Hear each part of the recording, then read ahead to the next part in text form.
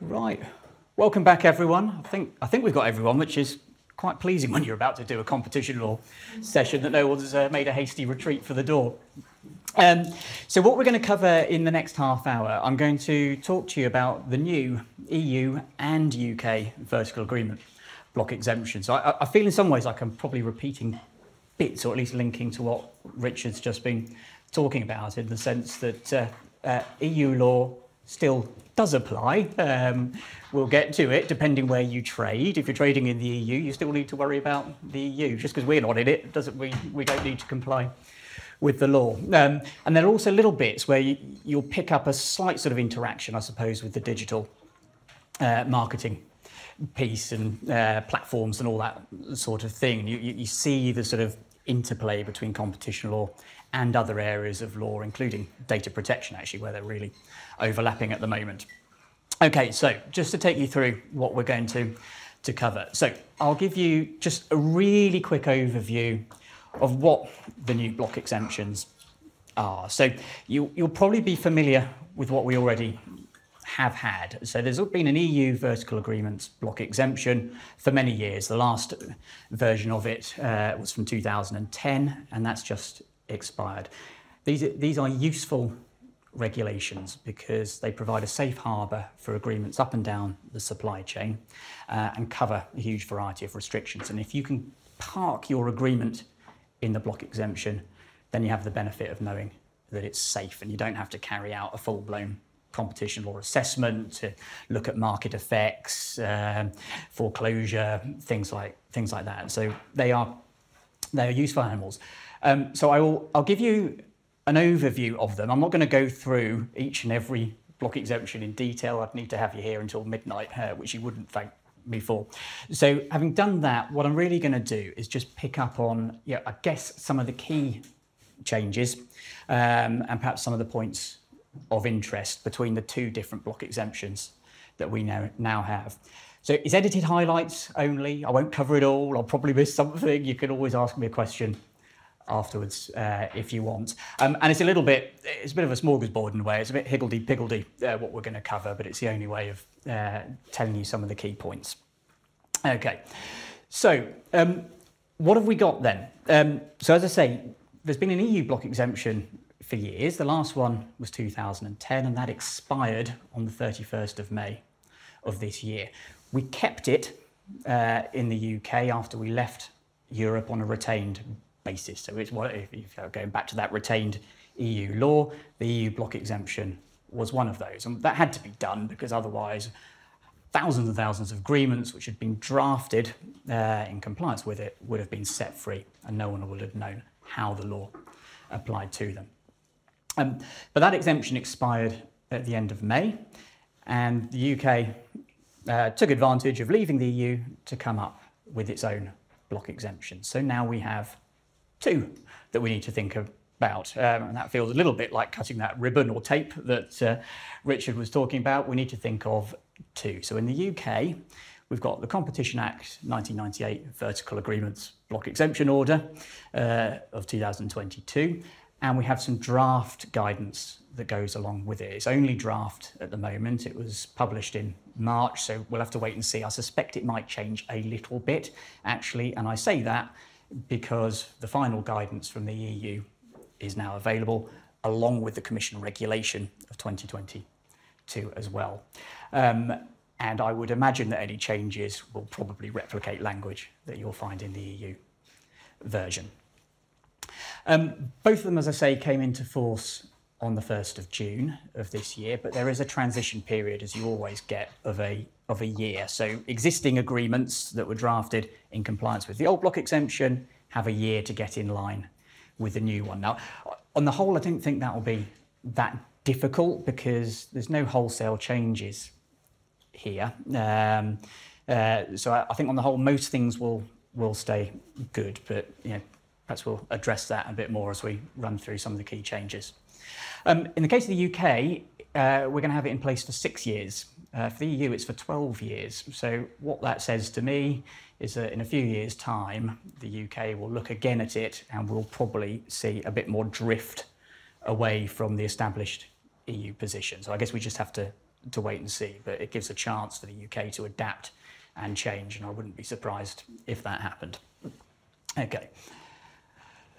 So, couple of sort of overriding comments then. If you sat down and you read the block exemption and both sets of guidance, and I honestly don't suggest you do cover to cover because you'd be there sitting there a long time, but you'll see actually they are very similar to each other. They do very, very similar things. Yeah, even down in the case of the guidance to the wording in large parts of them being absolutely identical, and that is basically because the UK guidance has nicked off the EU guidance. So you're not going to find major differences. They're both relevant though, because as I say, the UK block exemption, it only works for agreements that have effect in the UK. So in other words, if you're looking at agreements where actually it's affecting trade outside of the UK borders, you can forget that block exemption, you can forget R1, you need to be thinking of something else. And if it's in the EU, you need to be thinking of the EU block exemption, okay? Now, it's useful obviously that they're quite similar, but there are some differences. So I'm afraid what it does mean is you have to do a little bit of a juggling. And to the extent there's a difference, you'll need to find the one that works for both, rather than just for the UK. None of what we've got now is a massive rip-up of what you might know already. So to the extent you feel that you have a decent knowledge of the block exemption that preceded the one we've got, don't chuck that out the window. Keep it, because a lot of it stays good. It is just, I suppose, I'd call it evolution rather than anything else. It's a development of certain concepts. It's providing a little more guidance, and particularly as we'll come on to in relation to things like internet selling restrictions, where 10 years is an awfully long time in terms of the way markets have developed. So don't throw away what you do know, but unfortunately you do need to be aware we've got something different. What both block exemptions do, though, is follow the familiar structure. So the one that's been used in the old vertical agreements block exemption, and indeed most other types of block exemption that we have. So as before, there's still a market share threshold that you have to meet in order to be able to take advantage of the safe harbour block exemption, and that's 30%. So you can only take advantage of it if the market shares of the supplier and the buyer are 30% or less on the relevant market. Now, there's always a challenge figuring out what on earth your market is, but in the case of the supplier, it's on the selling market. In the case of the purchaser, it's on the purchase market, and you need to be at that threshold or below to be able to use it. Just like before, there's a set of what are called hardcore restrictions. And basically, if you have those in your agreement or arrangement, then none of your agreement benefits from the safe harbour. It all falls outside, and you can say with a reasonable degree of certainty, actually, it's probably illegal as well. So even if you did your own individual assessment, you'll find that the agreement is probably illegal and infringes the law. So you never draft those in without an awful lot of thought. And then finally, there's what I'd call, if you like, a sort of more minor type of restriction. They're called excluded restrictions, where if you include them in your agreement, it doesn't take the whole agreement outside of the safe harbour, it just takes that individual restriction outside. So effectively you're almost applying the blue pencil or the severance test to it to take that out and see if the rest of it functions. And because I suppose they're more minor, it also means if you did an individual assessment, you might get more comfortable with those in terms of deciding that actually they don't infringe the law. Right, so moving on to just some key points of interest and areas where there have been some changes. And the first to talk about is territorial and customer restrictions. And I'll start with exclusive systems. So you may remember that under the old block exemption, suppliers could establish exclusive distribution systems, and where they appointed an exclusive distributor or reseller, they could give that exclusive distributor protection against what are called active sales into their territory or the customer group that they were allocated. Okay, but by exclusive, the old block exemption meant just that. So you could only have one. Exclusive meant one distributor for the allocated territory or the allocated customer group. And so that's been expanded and that's been stretched with the new block exemptions that we've got and with both of them. So in the case of the EU, what that now says is, look, actually as a supplier, you can set up, if you like, what's called a shared exclusive system. And you can have up to 5 distributors in your exclusive territory or for your exclusive customer group. So it's no longer the case you can only have one. So that's that is quite a change. I haven't had to do anything with it as yet, though. So whether people will really take advantage of it, I don't know, but it's there. In the case of the UK, actually, there's no limit at all. So in the EU, it's 5.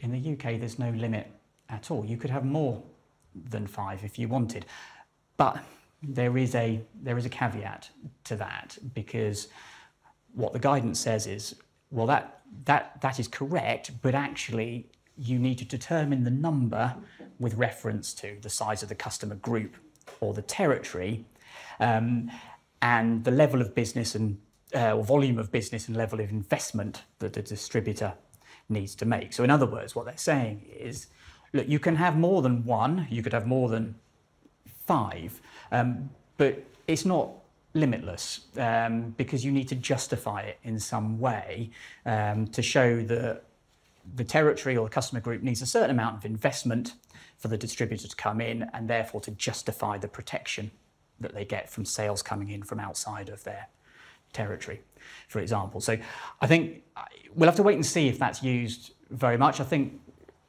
it's probably a little, there are elements of complication with that in terms of how you decide exactly what the limit is. And I think if I was going into that, I'd be thinking I need to document that quite carefully to show how I reached the decision that I did. So I mentioned active sales. So active and passive sales, you can, if you set up an exclusive system as a supplier, you can protect your distributor from active selling into their territory or customer group. On the whole, most of what we already know has stayed the same. There have been just a couple of quite useful clarifications. So under the previous block exemption, under the old EU one, they said that if you prevented a distributor from setting up a website in a language different from the territory in which they were principally operating, that wasn't necessarily an example of active selling. So if you turn the clock back to pre-Brexit, you had someone in the UK and they set up a French website, that wouldn't be seen as active selling into France. And why? Because there's probably 200,000 French people in London, for example. So that was a legitimate way to reach them. The guidance on that has changed now, and I think so. Yeah, there's possible some drafting opportunities here to change things in agreements. And they say, well, actually, setting up a website in a different language to the territory being allocated to you actually probably is an example of trying to target another country. And to me, that makes perfect sense. I always struggled with the position before that, so that makes sense to me. It also says, not surprisingly actually as a flow-on, that setting up a domain name for a country different to the one allocated to you, again, is probably an example of active selling, so .fr or something like that. Two little wrinkles to that though, and maybe it's because we left Europe. Websites in the English language are not seen as active selling into any particular country because English is widely spoken, and .com will always be seen as a generic, so you can't restrain that. And then the final bit on that is the guidance just clarifies that going for either a public or a private tender is not active selling. So if you're responding to an opportunity given to you as a business, and that happens to be outside of your exclusive patch or group, that is not active selling. That is just responding to an opportunity and therefore passive in the way it's done. Quick question. Yeah, of course. Just on, we try and go for sole distributors so that we Yeah. can still respond Go in. to tenders Yeah. and go in Yeah. with perhaps pre-existing clients Yes. in other territories and things. Is there any change on whether that's okay? No, so all that's as was. Yeah, all exactly as was. Yeah, no change at all. Great. Yeah. Okay. So I'll leave exclusivity there, and then just move on to selective distribution. So selective distribution systems, in summary, are ones where a supplier basically appoints a select club of resellers, and typically you have to meet certain standards or criteria to get into that club.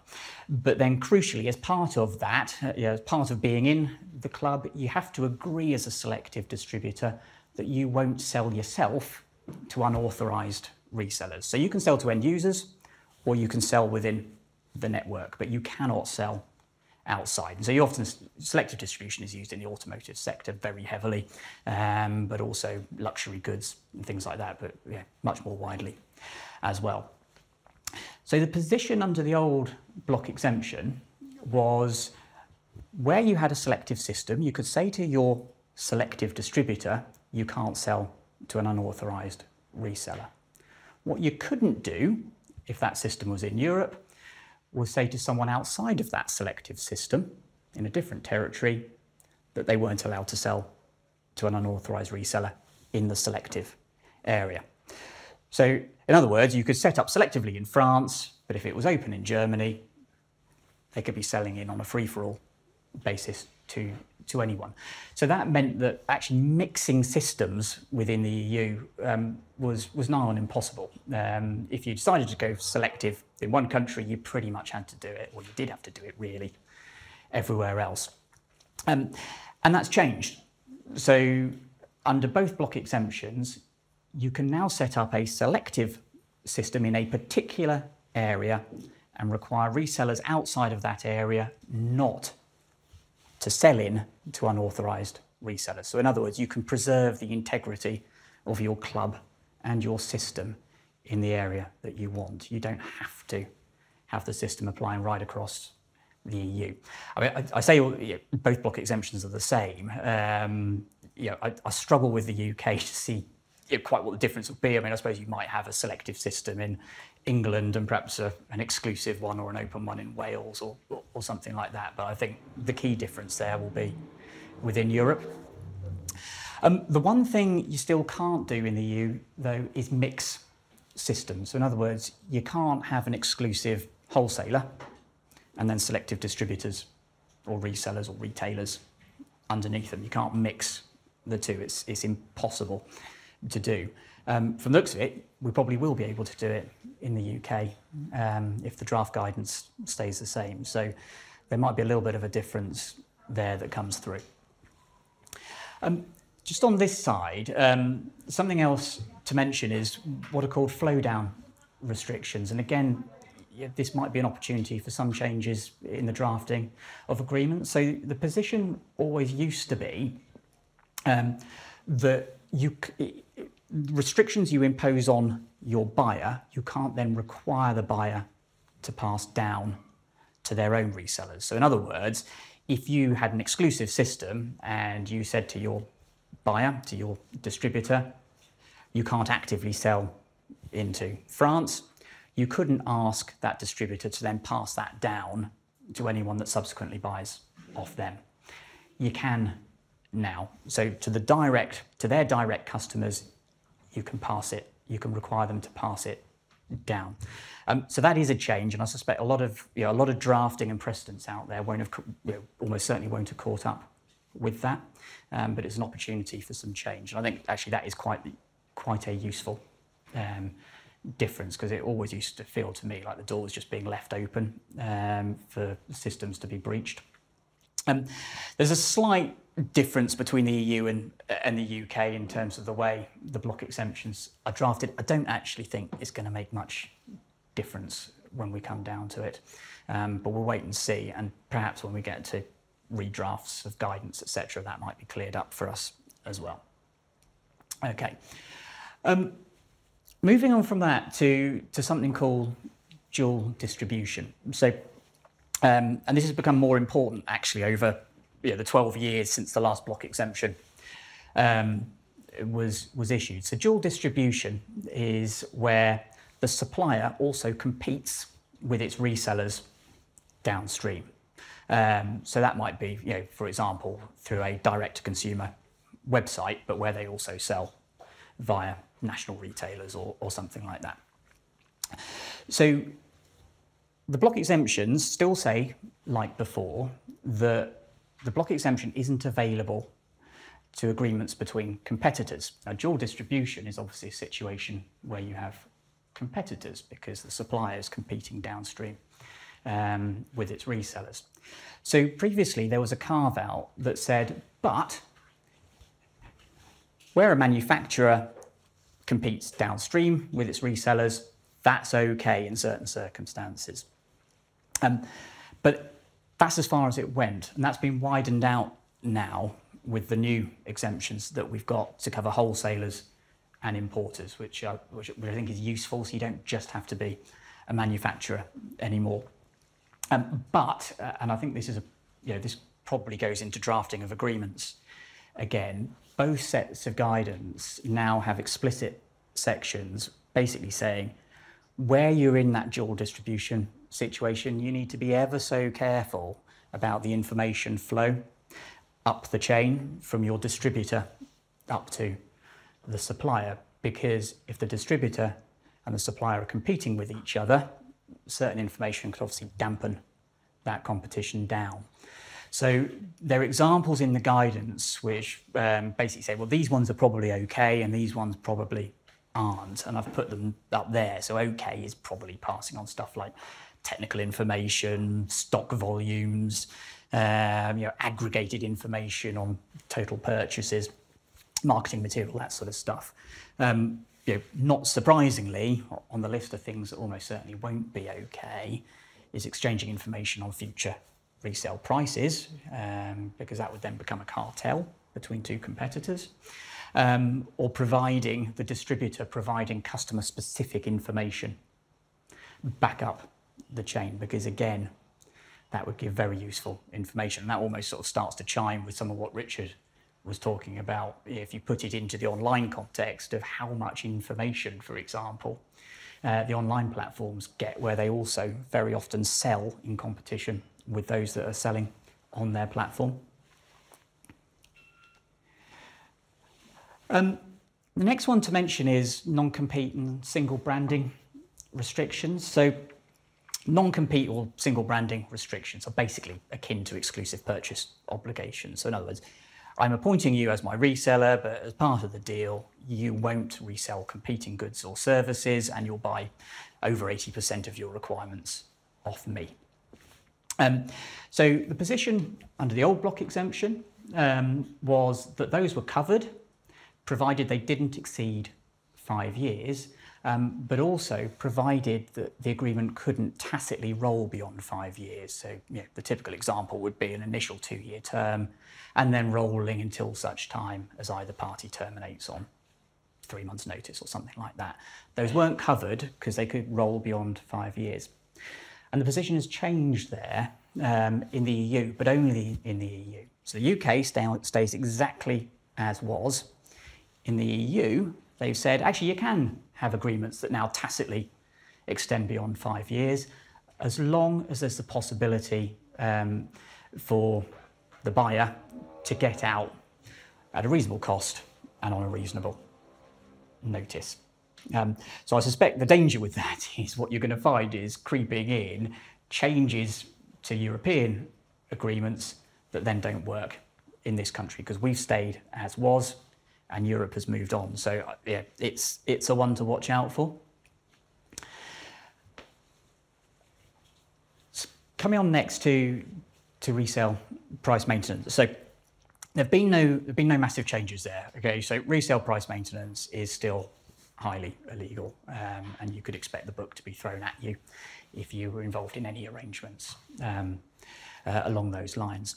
There's just a couple of clarifications though that I thought I would flag because I think they're useful. And the first is in relation to MAPs, or minimum advertised price policy. So these are I suppose a US invention originally, and they're legal in the US, and it is basically a policy where a supplier says to its resellers, you can sell at any price you like, but you can't advertise the product or the service at less than a price. So there's a minimum. So you can sell whatever you like, so that's not resale price maintenance, but you can't advertise it. Both sets of guidelines confirm the position that's always been, really, and there's plenty of cases and decisions that back it up, that within the UK and the EU, those will almost certainly be illegal, because they undoubtedly constrain the ability of resellers to compete on price if they can't actually advertise their selling price. So that's been, I suppose, tidied up and confirmed. There's quite a useful little bit on what are called fulfillment contracts. So just to explain what we mean by that, fulfillment contracts are ones where a supplier negotiates a deal with a customer, agrees a price and says, but I'm not going to supply it to you, I will get my distribution network to do it. And the guidance now says, well, where that is done and a specific distributor is nominated, that's absolutely fine. That's not resale price maintenance. So the supplier can say to its distributor, this is the customer you need to supply, and this is the price you must sell it at, and that won't fall foul of the law. On the other hand, though, if exactly the same agreement is reached, but the customer says, but I would like to choose the person from your network that I buy from, then you have to leave price open.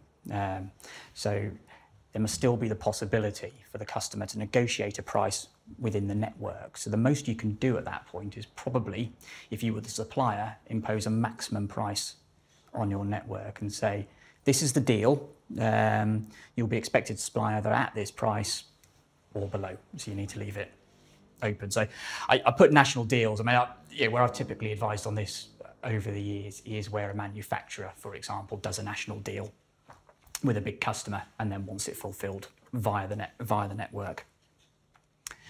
Okay, just moving fairly swiftly on. Online restrictions. So these are any restrictions of a reseller's ability to sell via the internet. Those remain really, really difficult. And if you're looking at any restrictions on internet selling, you seriously need to be careful. There are just a few points to flag. I've put on there, has there been a slight rebalance? I think what I would say is there's an awful lot more information now in the guidelines around internet reselling, and there are some things now that you can do that you couldn't previously. So what's okay? Well, in all likelihood, bans on a reseller selling through online marketplaces, so the likes of Amazon, etc., they're okay, and that was the Coty case from a couple of years ago. What has changed is that dual pricing is now okay. So previously, you couldn't say to a customer, it's one price to you if you sell in your shop, your physical shop, and another price, a higher price, if you sell on the internet. That was illegal. The door's been open to that, and now that is a possibility, but just with the warning note in the brackets there that the price difference must relate in some way to the differences in costs between retailing in a shop versus online. So if you're asking them to pay more, you do need to do a little bit of work and get your calculator out. What you can also now do is have different standards. So it's always been possible to impose standards in terms of the way your product is resold, but the position previously was the standards for selling in a physical shop and selling online needed to be equivalent to each other, and that was actually quite difficult very often to figure out how you got there. That's been abandoned. You don't have to be equivalent anymore, but you do still need to be reasonable and realistic, I suppose I would say. Things you definitely can't do, though, are highlighted in the guidance, and those are, it absolutely would not be acceptable to say to a reseller, you are not allowed to use a complete online advertising channel, price comparison sites, that sort of thing. That would be That would be absolutely illegal. And also prohibiting the use of your trademark or bidding on AdWords, that kind of thing, again, will be examples of things that are clearly illegal. And particularly AdWord bidding is something that's come across my desk, I don't know, countless times over the years, where you get asked the question, can we do it? And the answer is you can't. Very quick mention about online platforms, and this links back to what Richard was saying. So these now get special treatment in the guidance and the block exemptions.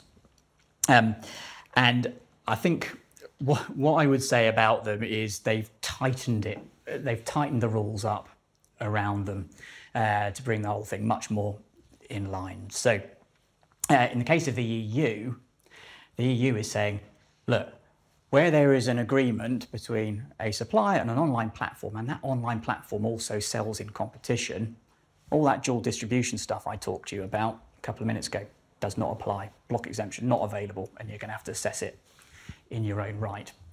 They've also slammed the door on online platforms being able to say that they're agents. You'll see why in a minute, but what that means is that it won't be acceptable for a supplier to say to the likes of Amazon, if Amazon is selling the product, this is the price you sell it at. It will be up to Amazon, the price it sets. Now, that'll be different if you're selling in your own right over the platform, but where you're selling and they're doing it, you can't control.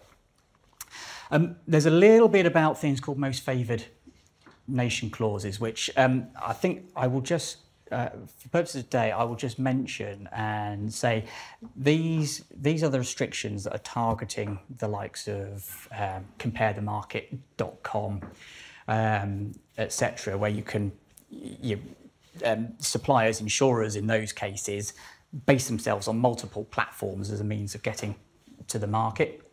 And there had been a practice of the likes of comparethemarket.com, for example, saying to the insurer, you can't offer better terms on anyone else's site. So if you went to Go Compare or something like that, you can't offer better terms, and that is now being stopped. Okay, so that is treated in slightly different ways under the block exemptions in the UK and the EU, but that door has been slammed now, and that just really backs up the case law and decisions that we've had really over the last few years. And then finally, just a very quick mention of agency. So agency is hard, I mean, it's by no means a new concept, but it's one that's getting a bit of interest at the moment, particularly in the automotive industry, where there's the beginnings of a switch from distribution to agency. The reason why, in part, is because where an entity is an agent, then the principal can control the price, where the product is sold, who it's sold to. In other words, all the things that you can't do under competition law with a distributor. And so that's coming to the fore again. But I think the points I would just draw out for today's purposes are, both in the UK and the EU, they are still holding a really strict line on that. And so they are basically saying, look, if you try and get around resale price maintenance laws, for example, by appointing someone as an agent, then we are going to look at you really carefully. And we will want to be absolutely sure that the agent really is an agent and not an independent trader.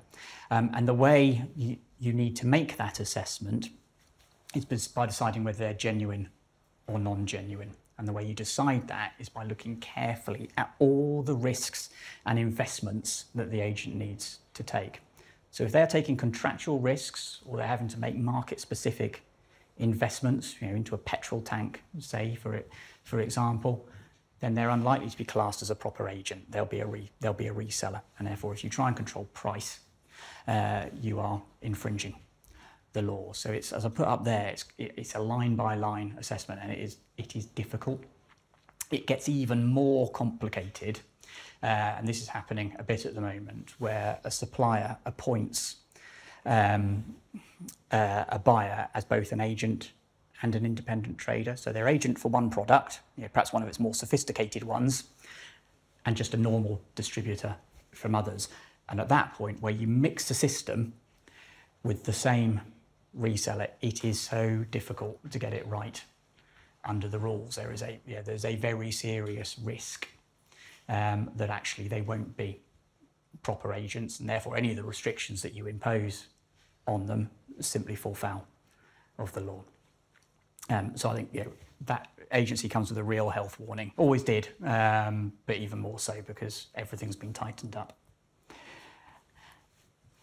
And I'll leave it there.